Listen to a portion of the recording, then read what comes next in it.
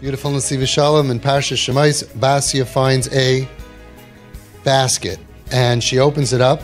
B'tiftach v'tir'ehu es hayeled. She sees the child. V'hine nar boicha. Behold, a boy is crying. V'tach malalav v'toimer. She took pity and she says, Miyaldei ha'ivrim zeh. This is one of the Hebrews, one of the Hebrew boys.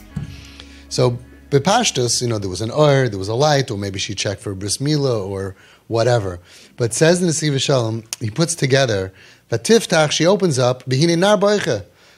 This child is crying, and she says, Miyaldei ha'ivrim zeh. Shemebechiyasai hekira shuhu Yehudi. She knew that this is a Jewish baby from his cry. Kirasa sheboicha bechi shel tikva. She saw that he's crying a cry of hope, v'loi bechi shel yush, and not a cry of giving up. V'toimer miyaldei ha'ivrim zeh. Zuhi bechiya Yehudis. A Yiddish cry has to always be a bechi shel tikva. A cry, it hurts, but we have hope. We're not alone. We're going to get through this. We have emunah. We have bitachon. Not a bechi of yish. Isn't that beautiful? She hears the cry.